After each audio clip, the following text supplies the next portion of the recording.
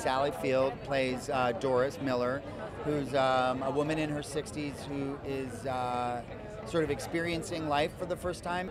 She's not got a full grip on the world. That's the truth. She plays a hoarder in this film, which is, an amazing subject and amazing for her to tackle. His character and Sally's character find each other at a time where they both are feeling probably a little bit alone, and they form a really beautiful friendship. It has a heart to it at the bottom of it, about people, missing each other in life. It's mostly about them, and they're kind of falling for each other, and sort of, how it brings them both back to life. So can we expect some comedic, awkward moments with you two? Oh yeah, 100%. It's kind of out there. It's very cringe-worthy, put it that way.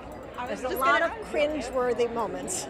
I play Sally's character's brother in this film, who's not incredibly supportive of his sister.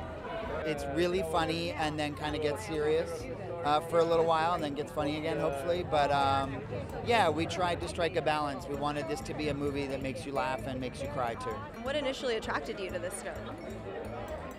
Well, Michael Showalter, who I've worked with before, called me and said I'd be perfect for the part. I had not read the script yet, but I said yes anyway. It's just unbelievably unique. If you see it, you'll see. It's really odd, very unique. It's him. It's Michael Showalter's look at the world, which is not cynical, really funny.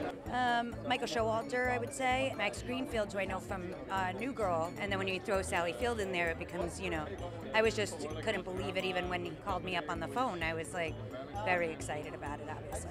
What always catches my eye is whether the script is good. The script was really good, and Michael, I'd loved his work, and when Sally came on board, I think a lot of other tremendous actors did as well.